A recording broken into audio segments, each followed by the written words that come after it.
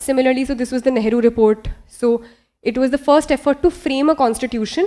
It was nothing more than a bunch of uneasy compromises critically analyzed.